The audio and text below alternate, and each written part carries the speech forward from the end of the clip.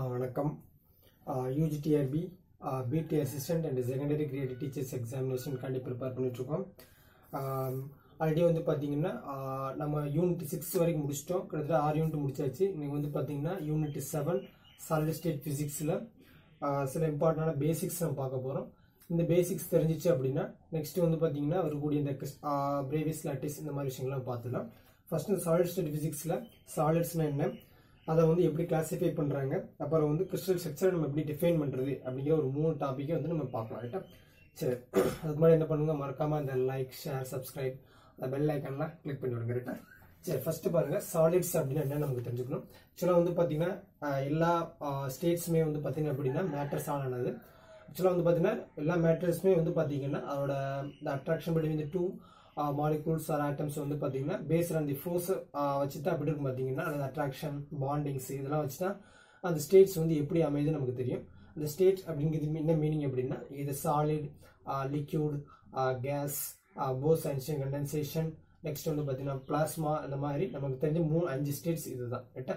அந்த states of matters. ரைட்டா? ரொம்ப அந்த சாலிட்ஸ் அப்படின்னு என்னன்னு பார்த்தீங்கன்னா அந்த ஆட்டம்ஸ் ஆர் மாலிகூல்ஸ் அப்படின்னா ரொம்ப டைட்டாக பவுண்டாக இருக்குதும் due to the attractive force. அந்த ரெண்டு மாலிகூல்ஸ் கிடைக்கப்பட்ட இன்டர்அட்டாமிக் ஃபோர்ஸ் வந்து பார்த்தீங்கன்னா எப்படி இருக்கும் பார்த்தீங்கன்னா ரொம்ப டைட்டாக இருக்கும், ரொம்ப ஸ்ட்ராங்காக இருக்கும். நம்ம இந்த சாலிட்ஸை கம்பேர் பண்ணையில் வந்து பார்த்தீங்கன்னா லிக்விட்ஸ்க்கு வந்து பார்த்தீங்கன்னா கொஞ்சம் கம்மியாக இருக்கும், கேஸுக்கு வந்து கொஞ்சம் வீக்காக இருக்கும். இந்த இதில் நம்ம பார்த்துருப்போம். அந்த நம்ம பிளாஸ்மா அப்படிங்கிறது அயனைஸ்டு கேஸ் இந்த மாதிரிலாம் நம்ம பார்த்துருப்போம். ரைட்டா? சரி, இந்த 5th மேட்டர் நமக்கு ஜஸ்ட் தேவையில்லை. இந்த 4th மேட்டர் நமக்கு தேவை. ஜஸ்ட் சாலிட், லிக்யூட், கேஸ், இந்த 3 மட்டும் தான் நமக்கு தேவை.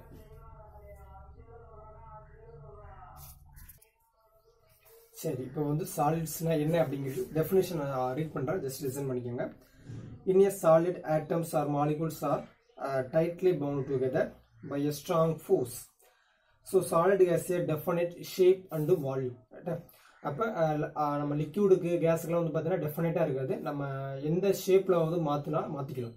இப்போ ஒரு கேன் இருக்குது அப்படின்னா அந்த இதில் தண்ணி ஊற்றுனோம்னா அந்த கேன் ஷேப்பில் அது வந்து மாறிடும். டேசம் வால்யூம். அப்போ அதனால அது வந்து அந்த இடத்த பொறுத்து அது மாறும். ஆனால் பட் சாலிட்ஸில் வந்து பார்த்தீங்கன்னா definite volume and definite shape. இப்போ கல் எடுத்துட்டோம்னா அதுக்கு டெஃபினட்டாக ஷேப் இருக்க தான் செய்யும். அது ஒன்றும் பண்ண முடியாது. ஏன்னா வந்து ஆட்டம்ஸ் அண்ட் மாலிகூல்ஸ் எப்படின்னா டைட்டாக வந்து பவுண்ட் ஆகிருக்குதுன்னு அர்த்தம். சரி, இதில் வந்து பாருங்க, சாலிட் ஸ்டேட் பிசிக்ஸ் என்னன்னு பார்த்தீங்கன்னா it is a branch of physics. Deal physical property of a solid and other physical properties. சாலிடை மட்டும் ஃபுல் நம்ம டீல் பண்ணுறது வந்து பார்த்தீங்கன்னா சாலிட் ஸ்டேட் பிசிக்ஸ். சரி, இப்போ இந்த சாலிட்ஸ்ல என்ன அப்படிங்கிறது 2 வகை இருக்குது.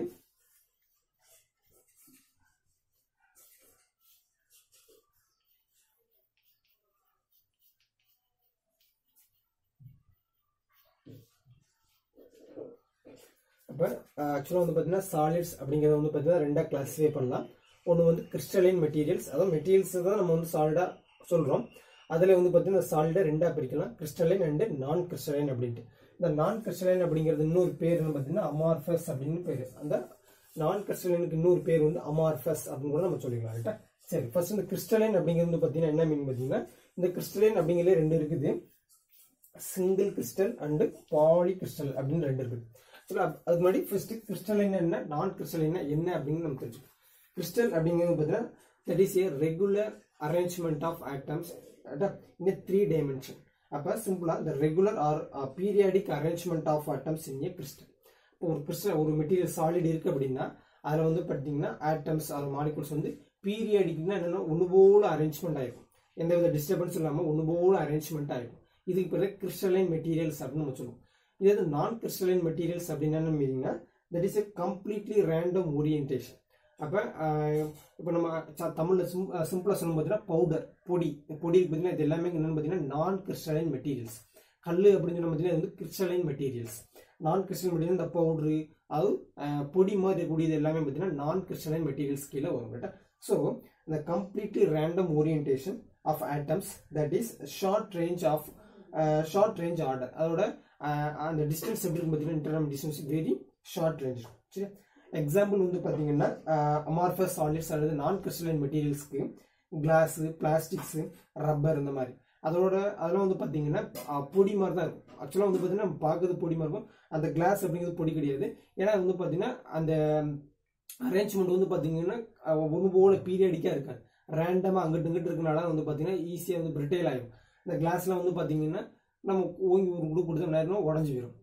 நெக்ஸ்ட் வந்து பார்த்தீங்கன்னா பிளாஸ்டிக்கில் வந்து பார்த்தீங்கன்னா நம்ம வந்து கொஞ்சம் நாளாச்சுன்னா அதுவே பிரிட்டைல் ஆகிடும். அது பிரிட்டைல் இன் நேச்சர் அப்படின்னா உடையக்கூடியது இல்லை. அதான் இந்த ரப்பரில் வந்து பார்த்தீங்கன்னா கொஞ்சம் நாள் ஆயிடுச்சு அதுனா அதே பிஞ்சு வந்துடும். அப்போ சிம்பிளாக பார்த்தீங்கன்னா அந்த ஆட்டம்ஸ் எல்லாமே வந்து பார்த்தீங்கன்னா ஸ்ட்ராங்காக வந்து பவுண்ட் ஆயிருக்காது. ஆனால் அதில் வந்து பார்த்தீங்கன்னா அந்த கிளாஸ் வந்து பார்த்தீங்கன்னா இப்போ நம்ம நிறையா வந்து இந்த கண்ணாடி அதில் வந்து பார்த்தீங்கன்னா ஸ்ட்ராங்காலாம் மேட் பண்ணுறோம். அதெல்லாம் வந்து பார்த்தீங்கன்னா கோட்டிங்ஸ் வந்து நிறைய கொடுத்துருப்பாங்க. அதெல்லாம் சில அந்த நேனோ மெட்டீரியல்ஸ்லாம் நம்ம படிச்சிருப்போம். அதெல்லாம் பேஸ் பண்ணி தான் என்ன பண்ணுவாங்க, ஸ்ட்ராங்காக மேக் பண்ணிப்பாங்க. ரைட்டா? அப்போ சிம்பிளாக பார்த்தீங்கன்னா crystalline மெட்டீரியல்ஸ்னா that is atoms R molecules அப்படின்னா பீரியாடிக்காக ரெகுலராக அரேஞ்ச் ஆகிடும். பட் இந்த நான் கிறிஸ்டலைன் மெட்டீரியல்ஸ்லாம் வந்து ரேண்டம் ரேண்டம்னா ஒவ்வொரு இதுக்கும் அது எந்த பக்கம் இப்படி இப்படி இருக்குன்னு சொல்ல முடியாது. எல்லா பக்கமும் இப்படி அதுக்குன்னு ஏற்ற ஒரு டைரக்ஷனில் அமைஞ்சிருக்கும். ரேண்டம் ஓரியன்டேஷன்ஸில் அமைஞ்சிருக்கும். ரைட்டா? இதான் வந்து பார்த்தீங்கன்னா கிறிஸ்டலைன் அண்ட் நான் கிறிஸ்டலைன் மெட்டீரியல்ஸ்க்குள்ள டிஃபரெண்ட். ரைட்டா? அதான் ரெண்டாக நம்ம பிடிச்சிருக்கோம். சாலிட் வந்து ரெண்டாக பிடிச்சிருச்சு. இப்போ இந்த கிறிஸ்டலைன் மெட்டீரியலே வந்து பார்த்தீங்கன்னா ரெண்டு இருக்குது, single crystalline and poly crystalline materials அப்படின்னு ரெண்டு இருக்குது. ரைட்டா? ஃபர்ஸ்ட் சிங்கிள் கிறிஸ்டலைன்ஸ் என்னன்னு பாருங்க. Periodicity of atoms maintained throughout the crystals. அந்த periodicity என்ன மீனிங்னா இந்த ரெகுலர் அரேஞ்ச்மெண்ட் ஆஃப் ஆட்டம்ஸ் தான் periodicity அப்படின்னு ஒன்று போல இருக்குது அப்படிங்கிறதுக்கான மீனிங். அப்போ அந்த கிறிஸ்டல் முழுக்க எப்படி இருக்குன்னு பார்த்தீங்கன்னா ரெகுலராக ஒன்று போல அமைஞ்சிருக்கும். அதுதான் நம்ம ஆக்சுவலாக வந்து இதே வச்சுருக்கோம், ரெண்டாக வச்சுருக்கோம். கிறிஸ்டலைனாலுமே regular arrangement of atoms and molecules வச்சுருக்கோம். அதே வந்து பார்த்தீங்கன்னா atoms maintain through out the crystals ஒன்று போல இருக்கும். கிறிஸ்டல் முழுக்க வந்து எப்படி இருக்குன்னா ஒன்று போல இருக்கும், கம்ப்ளீட்டாக இருக்கும். இப்போ இந்த பாலி கிறிஸ்டலைன் என்னன்னு பார்த்தீங்கன்னா அதுலேயே மீனிங் இருக்குது. பாலினா பல அப்படிங்கிறது. அப்போ ஒரு செர்டன் டிஸ்டன்ஸ் வரைக்கும் மட்டும் எப்படின்னா ஒன்று போல இருக்கும், அதுக்கப்புறம் வேற ஓரியன்டேஷன்ஸ். அப்போ இந்த கிறிஸ்டல்ஸ் வந்து பார்த்தீங்கன்னா இட் ஃபார்ம்ஸ் ஏ ஸ்மால் கிறிஸ்டலைட்ஸ் சின்ன சின்னதாக இருக்கும், ஸ்மால் கிறிஸ்டலைட்ஸ் அப்படிங்கிறது. That is with random orientations. நம்ம அந்த நான் கிறிஸ்டலைன்ஸில் பார்த்தோம் பார்த்தீங்கன்னா அதே மாதிரி ஸ்மால் பவுண்டரி மாதிரி இருக்கும், சின்ன சின்னதாக இருக்கும். இது எப்படி இருக்கும் பார்த்தீங்கன்னா இந்த மாதிரி இருக்கும். இந்த மாதிரி ஆட்டம்ஸ் எல்லாம் ஒரு ரெகுலராக அரேஞ்ச் ஆகிடும். இந்த பாலி கிறிஸ்டல்ஸ் எப்படி இருக்கும் பார்த்தீங்கன்னா இந்த மாதிரி ஒரு செர்டன் டிஸ்டன்ஸ்ல வந்து பார்த்தீங்கன்னா ஒரு செர்டன் பவுண்டரிஸை பேஸ் பண்ணி வந்து பார்த்தீங்கன்னா அந்த ஆட்டம்ஸ் அந்த மாலிகுல்ஸ் வந்து அரேஞ்ச் ஆகிடும் பீரியாடிக்கா. அதுக்கப்புறம் பார்த்தீங்கன்னா இது வேற ஓரியன்டேஷன்ஸ் எல்லாமே ஒரே இந்த சிங்கிள் கிறிஸ்டலுக்கு வந்து எல்லாமே ஒரே மாதிரி இருக்கும், எல்லாமே த்ரூ கிறிஸ்டல் முழுக்க ஒன்று போல இருக்கும். பட் இந்த பாலி கிறிஸ்டல் வந்து பார்த்தீங்கன்னா செர்டன் டிஸ்டன்ஸ்க்கு இல்லாட்டி செர்டன் பவுண்டரிஸ் வரைக்கும் என்ன இருக்கும்னா ஒன்று போல இருக்கும். அதுக்கப்புறம் வந்து பார்த்தீங்கன்னா வேற ஓரியன்டேஷன்ஸ் அமைஞ்சிருக்கும். ஓரியன்டேஷன்ஸ் ஒரு திசையை நோக்கி அமைஞ்சிருக்கிறது தான் பார்த்தீங்கன்னா ஓரியன்டேஷன்ஸ் அப்படின்னு சொல்லிட்டு. அப்போ இதுதான் பார்த்தீங்கன்னா single crystal and poly கிறிஸ்டல்ஸ்க்கான definitions. இதுக்கும் எக்ஸாம்பிள் பாருங்களேன். இந்த சிங்கிள் கிறிஸ்டல்ஸ்க்கு வந்து பார்த்தீங்கன்னா குவார்ட்ஸ், மைக்கா அந்த மாதிரி விஷயங்கள்லாம் என்ன பார்த்தீங்கன்னா எதுக்கு எக்ஸாம்பிள் பார்த்தீங்கன்னா that is single கிறிஸ்டல்ஸ்க்கு examples. Next poly crystals material பாருங்க. தட் இஸ் மெட்டல்ஸ், செராமிக்ஸ் இதெல்லாம். சரி, இதுல இந்த ஒரு பவுண்டரி மாதிரி போட்டுக்கும் பார்த்தீங்கன்னா இது பேர் பார்த்தீங்கன்னா கிரெயின் பவுண்டரிஸ் அப்படின்னு சொல்லுவாங்க. கிரெயின் பவுண்டரிஸ் இந்த சின்ன சின்னதாக ஒரு திட்டா இருப்பீங்கன்னா ரவுண்ட் ஆகும், அதுக்கு பேர் கிரெயின்ஸ் அப்படின்னு சொல்லுவாங்க. ஆக்சுவலாக வந்து பார்த்தீங்கன்னா எக்ஸ்ரே டைஃப்ராக்ஷன்ஸ்லாம் படிக்கிற வந்து பார்த்தீங்கன்னா நம்ம வந்து கிரெயின் சைஸ் அப்படிங்கிறத நம்ம சொல்லியிருப்போம் போன ஒரு வீடியோவில். அப்போ அந்த கிரெயின் அப்படிங்கிறது பார்த்தீங்கன்னா ஒரு சின்ன இடத்துல ஒரு பவுண்டரியில் வந்து பார்த்தீங்கன்னா கிறிஸ்டல்ஸ் வந்து எப்படி இருக்குது அப்படிங்கிறத கண்டுபிடிக்கிறது.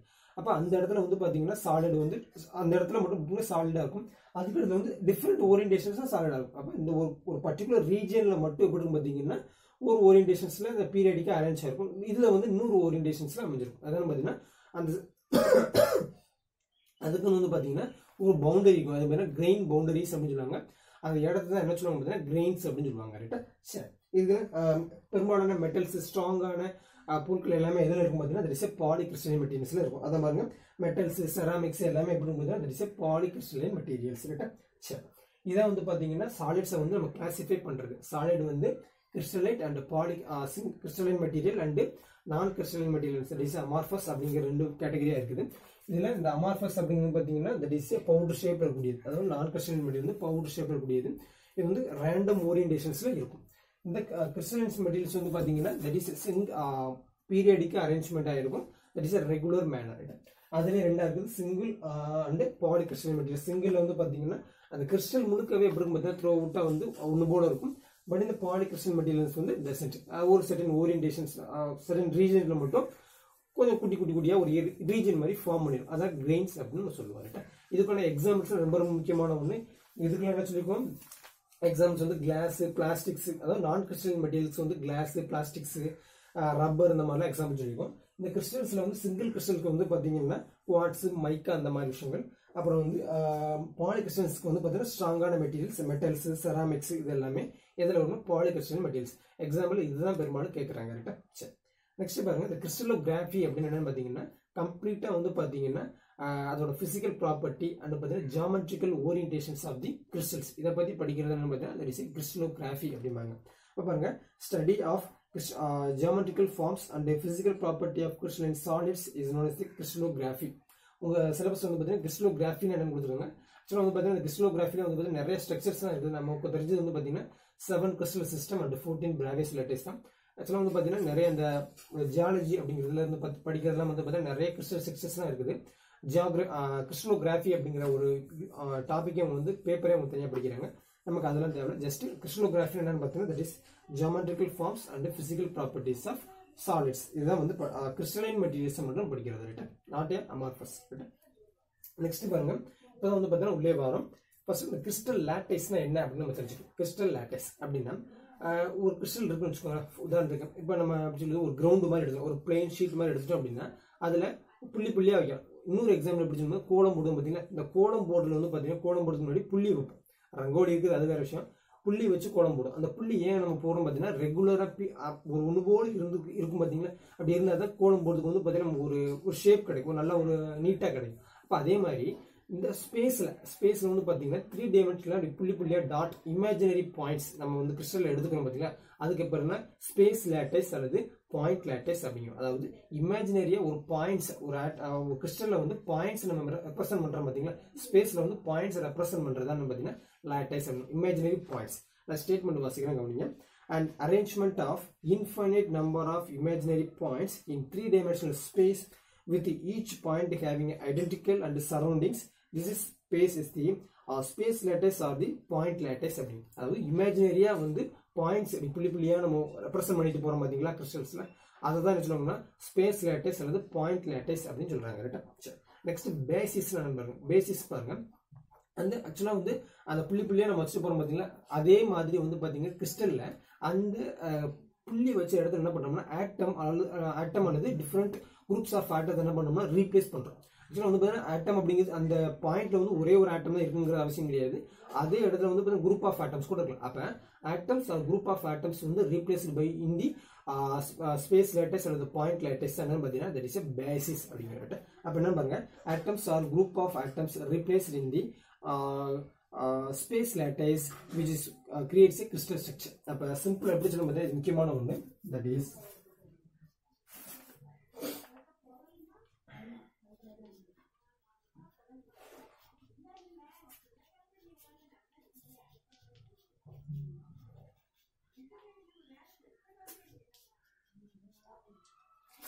அப்ப the addition of space lattice plus basis which implies to crystal structure.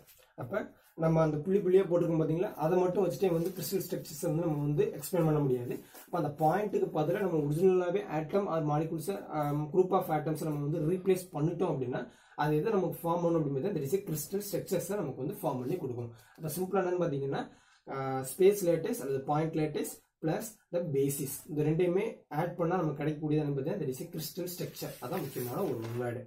Next பாருங்க, டிரான்ஸ்லேஷன் வெக்டார்ஸ் அப்படின்னா என்னன்னு பார்க்கணும். இப்போ அந்த ஒன்று சொல்லிட்டோம், இந்த மாதிரி பீரியடிக்காக அரேஞ்ச்மெண்ட் ஆகிருக்குன்னு நம்ம சொல்லிட்டோம். இது பார்த்தீங்கன்னா பீரியடிக்காக அரேஞ்ச்மெண்ட் இருக்கு. இந்த மாதிரி வந்து இந்த பாயிண்ட் தான் நம்ம சொல்லிருக்கோம். நம்ம என்ன சொல்லியிருக்கோம், 3 dimensional சொல்லியிருக்கோம். இது வந்து 2 dimension போர்டு அப்படிங்கிறது பார்த்தீங்கன்னா 2 dimension. ஸோ இந்த 2 dimension வந்து பார்த்தீங்கன்னா ரெப்ரசென்ட் பண்ணியிருக்கேன். அப்போ இதே மாதிரி பார்த்தீங்கன்னா இன்னொரு பக்கமும் வந்து என்ன மாதிரி இதே மாதிரி தான் அப்படி இருக்கும், ரெகுலராக அரேஞ்ச் ஆகிருக்கும்.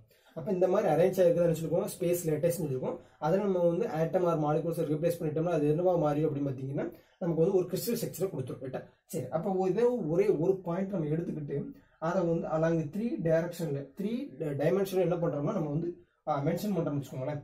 ஏ vector, B vector, C vector, இந்த மாதிரி ஒரு வெக்டார்ஸ் மூலமா வந்து அதை என்ன பண்றோம்னா ரெப்ரசென்ட் பண்றோம்னு வச்சுக்கோங்களேன். இதுக்கு பேர் என்ன, டிரான்ஸ்லேஷனல் வெக்டார்ஸ் அப்படின்னு சொல்றோம். அப்ப சிம்பிளா என்ன மீனிங் அப்படின்னா டிரான்ஸ்லேஷன்ஸ் வெக்டார் அப்படின்னா அந்த வெக்டார் அந்த கிறிஸ்டல்ஸை வந்து கிறிஸ்டல்ஸோட அந்த பாயிண்ட் அந்த ஸ்பேஸ் லேட்டஸ்ட் இருக்கக்கூடிய அந்த பாயிண்ட்ஸ் பார்த்தீங்கன்னா அதை வந்து ரெப்ரசென்ட் பண்ணுறதுக்கு அது டிஸ்டன்ஸோ அதோட ஓரியன்டேஷன் ரெப்ரசென்ட் பண்ணுறதுக்கு ஒரு வெக்டார்ஸ் நம்ம இன்ட்ரடியூஸ் பண்ணுறோம். அதை என்னன்னு பார்த்தீங்கன்னா that is a translation vectors. அந்த டிரான்ஸ்லேஷன் வெக்டார்ஸ் நம்ம எப்படி எழுதலாம் பார்த்தீங்கன்னா T = n1 a vector plus n2 b vector plus n3 c vector. அப்போ இதில் n1 n2 n3 இருக்கு பார்த்தீங்கன்னா இதெல்லாம் பார்த்தீங்கன்னா that is a numbers integers. a vector b vector c vector இருக்கு பார்த்தீங்கன்னா இதெல்லாம் நம்ம பார்த்தீங்கன்னா டிரான்ஸ்லேஷனல் வெக்டார்ஸ். சிம்பிள் அப்படி சொல்ல பார்த்தீங்கன்னா ஃபண்டமெண்டல் டிரான்ஸ்லேஷனல் வெக்டார்ஸ் அப்படின்னு. டிரான்ஸ்லேஷன்ஸ் அப்படின்னா என்ன மீனிங் அப்படின்னா ஒரு இடத்துல இருந்து இன்னொருக்கு மாற்றுறது. நம்ம வந்து மொழி தமிழ்லேருந்து இங்கிலீஷ் டு தமிழ் மாற்றணும் பார்த்தீங்கன்னா அதே மாதிரி டிரான்ஸ்லேஷன் பார்த்தீங்கன்னா ஷிஃப்ட் பண்ணுறதுன்னு அர்த்தம். அதாவது இந்த பாயிண்ட்ல இப்போ இந்த மாதிரி பாயிண்டாக குறிச்சிருக்கோம் பார்த்தீங்கன்னா ஒரு பாயிண்ட் இந்த மாதிரி நிறைய பாயிண்ட்ஸ் போகுதுன்னா இந்த இடத்துல இருந்து இங்கிட்டு அப்படியே சொல்ல முடியாது. சிம்பிளாக பார்த்தீங்கன்னா இது வந்து ஒரு வெக்டார் ஃபார்மேட்டில் நம்ம சொல்ல வரோம். அந்த பாயிண்ட்ஸ் ரெப்ரசென்ட் பண்ணுறதுக்கு வெக்டார் ஃபார்மேட்ஸ் நம்ம சொல்கிறோம். கோஆர்டினேட் சிஸ்டத்தை வச்சு நம்ம சொல்கிறோம். அதான் பார்த்தீங்கன்னா இந்த ஃபண்டமெண்டல் டிரான்ஸ்லேஷனல் வெக்டார்ஸ். இதை வந்து ABC அப்படிங்கிறது பார்த்தீங்கன்னா ஃபண்டமெண்டல் டிரான்ஸ்லேஷனல் வெக்டார்ஸ். ஏன்னா இதுக்கு அடுத்து வந்து பார்த்தீங்கன்னா நமக்கு நிறைய வேறு வெக்டார்ஸ் ஒன்று இருக்குது. அதெல்லாம் நமக்கு ரெசிப்ரோக்கல் லேட்டஸ்ட் வெக்டார்ஸ்லாம் இருக்குது. நம்ம நெக்ஸ்ட் கிளாஸில் பார்க்கலாம். ஃபர்ஸ்ட் இதான் பார்த்தீங்கன்னா ஃபண்டமெண்டல் லேட்டஸ்ட் வெக்டார்ஸ். இந்த ஃபண்டமெண்டல் லேட்டஸ்ட் வெக்டார்ஸ் பார்த்தீங்கன்னா T இதை வச்சுட்டா நம்ம வந்து ரெப்ரசென்ட் பண்ணுறோம். இதில் பாருங்க from the particular points the shift to translate என்ன பார்த்தீங்கன்னா there is a translation vectors.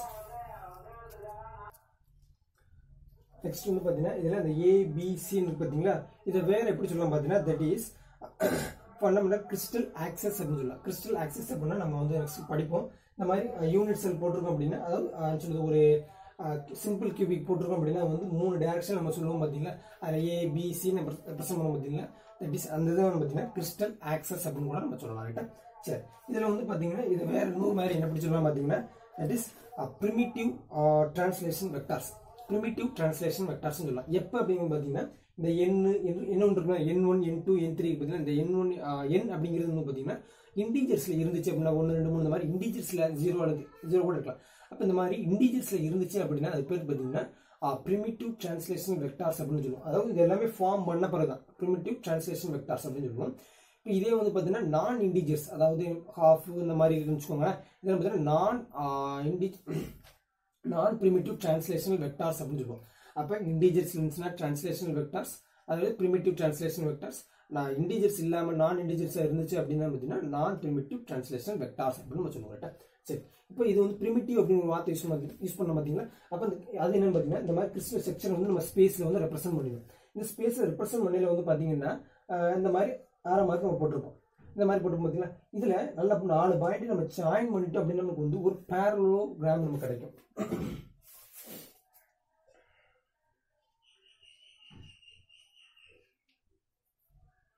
இந்த மாதிரி ஒரு பேரலோகிராம் கிடைக்கும். இது 2 டைமென்ஷன் வந்து நமக்கு எப்படி கிடைக்குன்னா ஒரு வெக்டார்ஸ் வந்து நம்ம வந்து டிரான்ஸ்லேட் பண்ணோம் அப்படின்னு நமக்கு என்ன எப்படி கிடைக்குன்னா ஒரு பேரலோகிராம் கிடைக்குது. அப்போ அந்த பேரலோகிராம் இருக்கு பார்த்தீங்கன்னா இதுக்கு பேர் பார்த்தீங்கன்னா யூனிட் செல் அப்படின்னு நம்ம சொல்லுவோம். இது வந்து 2 டைமென்ஷன் சொல்லியிருக்கோம். இதே மாதிரி 3 டைமென்ஷன் வந்து பார்த்தீங்கன்னா ஒரு பேரலோ பைப்டு அதாவது ஒரு டிரான்ஸ்லேஷன் வெக்டார் மூலமா நம்ம வந்து கிறிஸ்டல் லேட்டிஸை ரெப்ரசென்ட் பண்றோம் அப்படின்னா அது பேரலோ பைப்போட ஃபார்ம் பண்ணுச்சு அப்படின்னா அது பேர் பார்த்தீங்கன்னா that is a unit cell. அப்போ சிம்பிளா யூனிட் செல் அப்படின்னு பார்த்தீங்கன்னா யூனிட் செல் தான் ஒரு கிறிஸ்டலோட பேசிக் பில்டிங் பிளாக். அப்போ எக்ஸாம்ல வந்து பேசிக் building block of crystal structure அப்படின்னு கேட்டாங்கன்னா that is a unit cell அப்படின்னு நம்ம சொல்லணும். அப்போ யூனிட் செல் எப்படி ஃபார்ம் பண்றாங்க அப்படின்னு பார்த்தீங்கன்னா அந்த டிரான்ஸ்லேஷன்ஸ் வெக்டார்ஸை வந்து நம்ம 3 டைமென்ஷன்ல கொண்டு போகும்போது அதை ரெப்ரசென்ட் பண்ணும்போது வந்து பார்த்தீங்கன்னா நமக்கு வந்து ஒரு பேரலோ பைப்பு 3 டைமென்ஷன்ல பேரலோ பைப்பு 2 டைமென்ஷன்ல வந்து பேரலோகிராம் வந்து நமக்கு வந்து உருவாக்குச்சு ஃபார்ம் பண்ணுச்சு அப்படின்னா அதுக்கு பேர் தான் என்ன சொல்லுவோம் பார்த்தீங்கன்னா தட் இஸ் யூனிட் செல் அப்படின்னு நம்ம சொல்லுவோம். அப்போ யூனிட் செல் தான் என்னன்னு பார்த்தீங்கன்னா that is a basic building block of a crystal அப்படின்னு நம்ம சொல்லுவோம். ரைட்டா சரி. இதுல வந்து பார்த்தீங்கன்னா அந்த பிரிமிட்டிவ் செல் அந்த பேரலோ பைப் இருக்கு பார்த்தீங்கன்னா அதான் பிரிமிட்டிவ் செல் அல்லது யூனிட் செல் அப்படின்னு வச்சுக்கோங்க. அப்போ இது ஒரு முக்கியமான பாயிண்ட் என்னன்னா all primitive cells R unit cell but all unit cells and not primitive cells. இது ரொம்ப ரொம்ப முக்கியமான ஒன்று. ஏன்னா வந்து primitive cellsல வந்து பாத்தீங்கன்னா இப்படி இருக்கும். இந்த இப்படி போட்டா பாத்தீங்கன்னா இந்த 4 கார்னர் இருக்கு பாத்தீங்கன்னா இது வந்து 2 டைமென்ஷனல். இந்த மாதிரி 4 இருக்கு பாத்தீங்கன்னா மொத்தமே வந்து பாத்தீங்கன்னா ஒரு primitive cellல வந்து பாத்தீங்கன்னா நம்பர் ஆஃப் ஆட்டம்ஸ் வந்து பாத்தீங்கன்னா 1 அப்படிதான் இருக்கும். ஆனா யூனிட் செல்ல வந்து எத்தனை வேணா இருக்கலாம். அப்ப சிம்பிளா என்ன பாத்தீங்கன்னா எல்லா primitive cells all primitive cells are unit cell but all unit cells are not primitive cells. அப்படி இது முக்கியமான ஒன்று. அப்ப primitive cells number of atoms வந்து 1 இருக்கும். யூனிட் செல்ல வந்து எத்தனை வேணா இருக்கலாம். இதான் ஒரு முக்கியமான பாயிண்ட். சரியா? அப்ப இந்த வீடியோல வந்து பாத்தீங்கன்னா இதெல்லாம் பார்த்துட்டோம். இதான் ரொம்ப ரொம்ப பேசிக்கான ஒன்று. நெக்ஸ்ட் கிளாஸ் வந்து பார்த்தீங்கன்னா இந்த ஸ்பெசிஃபிக்ஸில் இருக்கக்கூடிய சில நெக்ஸ்ட் டாபிக்ஸ் நம்ம பார்க்கலாம். இதில் எது சந்தேகம் இருக்குன்னா மறக்காமல் கமெண்ட் பண்ணுங்கள். நெக்ஸ்ட் வீடியோவில் பார்க்கலாம். தேங்க்யூ.